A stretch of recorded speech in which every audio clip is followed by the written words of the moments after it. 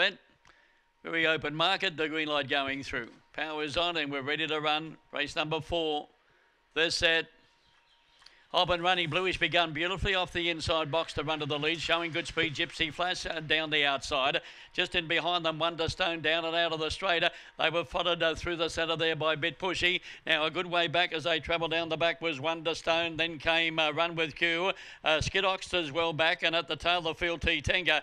As they travel up towards the turn, Bluish the leader, going strongly, about 4 in front. Bit Pushy into second place. They were followed by Zipping Austin, but Bluish bolts in. Bluish is too good. Zipping Austin, they were followed up by Bit Pushy, and then Gypsy Flash followed by Run With Q. Skidox, the next one in there was Wonderstone, and last of all was T-Tenga.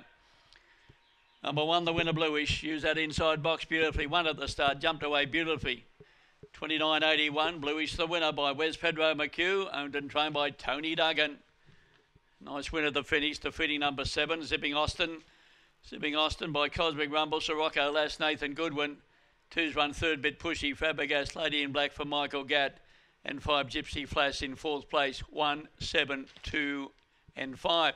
502, 1748, 29.81, run home 12.33, and that winner on the tote. Final tab on $6.80 for the win. Winning margin coming up. Bluish has scored by 5 lengths, half a length, 1, 7, 2 and 5.